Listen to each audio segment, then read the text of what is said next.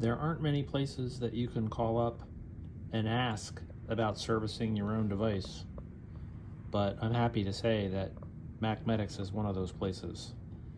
Hey Mac friends, it's Dana here from MacMedics again. What we're looking at here is a 2011 17-inch that a customer brought in, and he had paid a friend or a colleague or somebody to do some work to the machine. It's tricked out with two SSDs.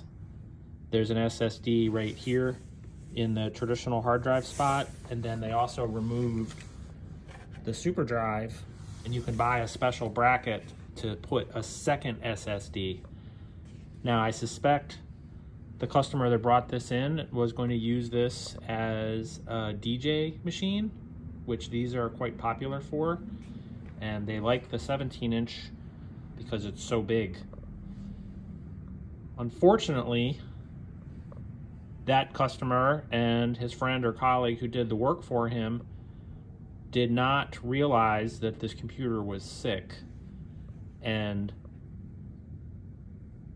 what's happening is that this has what we call VST, which is an acronym for Video System Test, which is a test we run from Apple that tests the logic board.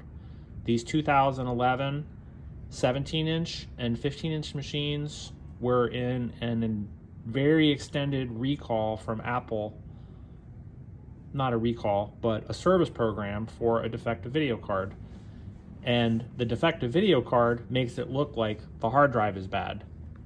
So our customer and his friend or colleague thought the hard drive was bad, so they replaced the hard drive. And you can see the computer looks normal. That's because it has no OS on it.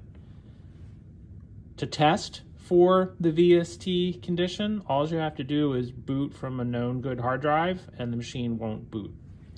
So we were able to tell in about 30 seconds that this machine was afflicted with this VST condition, and unfortunately that means it has a bad logic board, which means it's probably not worth fixing. Now there are a few hacks out there where people can disable the video card so the computer still works, but you lose the enhanced video processing, and there's a few other things where you can, it's called reballing, where they heat up the processor to melt the solder to re-adhere the processor back to the logic board, the video processor that is.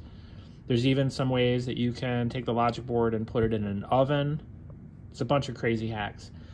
But unfortunately, there's really no cost-effective way to do it at this point, and the computer's so old, it just doesn't make sense to service it at this point.